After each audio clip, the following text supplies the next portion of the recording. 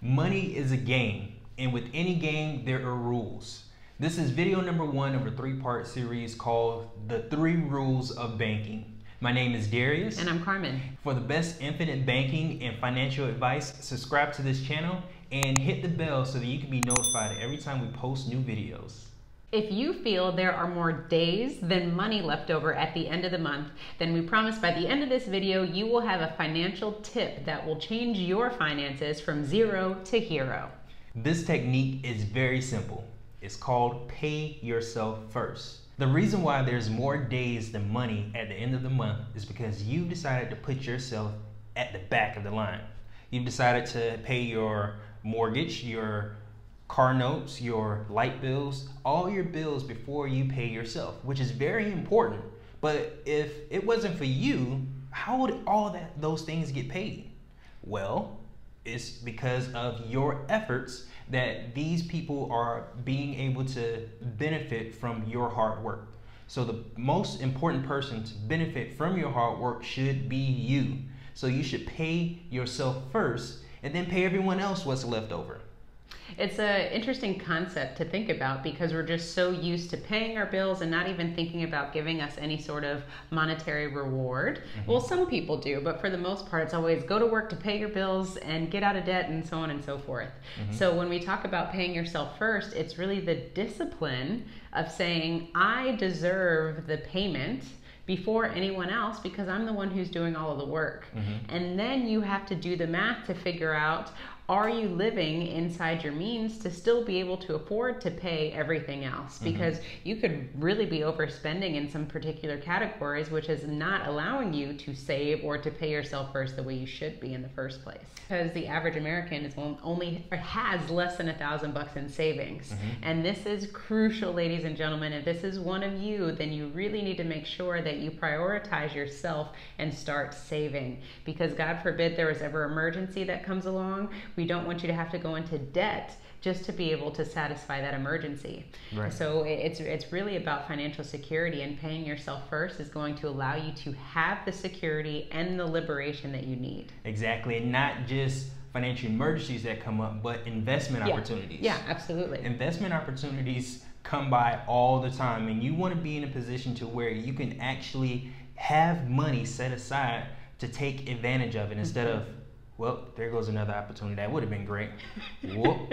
There goes another opportunity. That would have been great to get involved in. Yeah.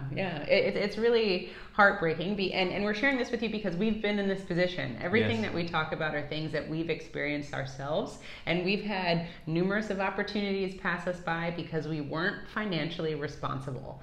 And it sucks to be in those situations, especially when they're amazing opportunities that you miss. So it's really important, as we say, pay yourself first, pay yourself first, pay yourself first. And the trick that we have for paying yourself first is basically automating the process. The best way to execute paying yourself first is to set up automatic drafts from your checking account to a separate account outside of your bank. So for example, if you get paid every 2 weeks $1,000, set up an automatic draft for $100 or $200 to automatically go from your checking account to a separate bank account so that you don't even utilize these funds in your day-to-day expenses. Because this is exactly how we get into trouble. We see that the money's available, and if that money's available, we go and spend it. So if we're able to hack it and pretend that that money doesn't even exist, then there won't be any money there for us to actually spend on stuff that we don't necessarily need.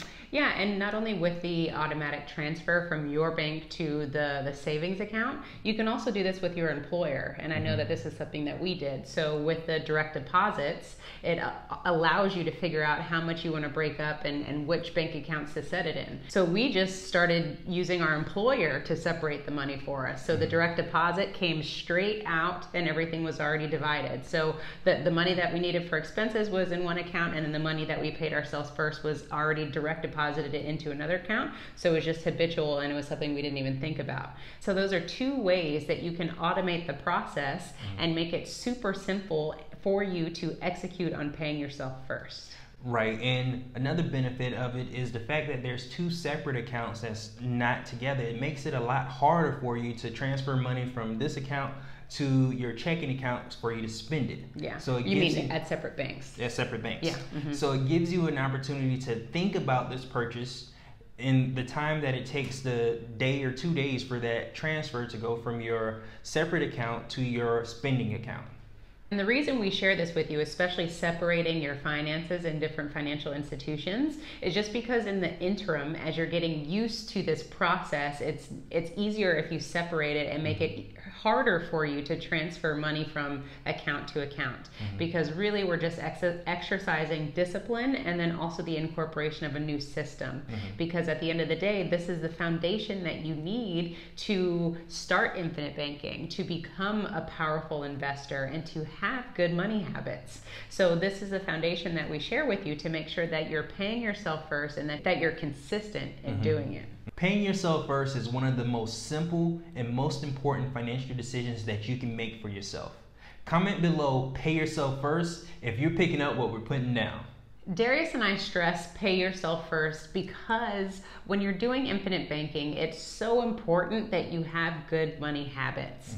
Because we've seen too many people get into infinite banking without the foundation that they need, and then they just bring in those bad habits, and now they're struggling to maintain their premiums and to pay themselves back because they don't have the foundation that they need to be successful. So we always stress pay yourself first, because you need to be in that habit, because you're going to be using that money, that savings, that disposable income that you've created for yourself to start your banking system. And so we really don't want you to be robbing from the money that you need to eat and to pay your expenses if you aren't in the habit of saving the money, because that's the money, again, that you need to start your banking system, and that money will generate itself so that you can truly become your own source of financing. And infinite banking is not going to fix your financial problems that you have. You need to fix those problems before getting involved with infinite banking. Very good. Because paying yourself first is only the first rule to becoming a successful banker. Yeah, there's 2 more to go. There's 2 more to go. So if you can't master this first, or get into a habit of paying yourself first, then once you buy your policy and decide to borrow from it and do all the different things that you want to do for your financial future, it's going to be very difficult if you haven't fixed those other issues prior to. Yeah, what's really going to happen, if we're being honest, is your policy is going to be more of a burden than an asset to you. Because if you're not in the habit of saving money and putting money away, then you're constantly going to be scrambling to try to figure out how you can afford your premium. And we don't want that to happen. So we're just sharing this information with you to be real and honest about the infinite banking process, because we feel so many people just look at it and go, my life is going to change, it's going to make everything better. But what has to happen first are those money habits. You need to change those money habits, change those mindsets that you've been programmed with, and start anew when you become an infinite banker.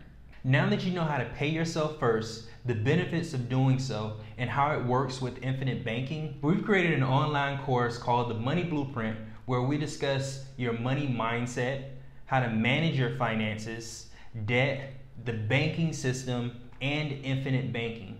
And what we've done for you is we've created a link below so you can get the first module of our online course absolutely free. We are thrilled to be able to share this with you, because we want to be able to help as many people as we possibly can, because it's all about financial literacy and creating a solid financial foundation. And we found that with the people who are interested in infinite banking, we just want to make sure that you have the foundation that you need to be successful. So that's why we decided to gift you with the very first module of the Money Blueprint. So make sure you click the link below so that you get access to the first module. And also, if you want to join a like-minded community of people who are all about infinite banking, then join our Patreon community, because this is where we share up-to-date information on infinite banking and how to navigate this sometimes crazy space. Yes, and if you like this video, make sure you let us know by liking it, subscribing, and sharing it with a fellow friend who you think that this information would benefit. And remember, what do we do at the Wealth Nation channel? We own our own lifestyle. Or someone else will.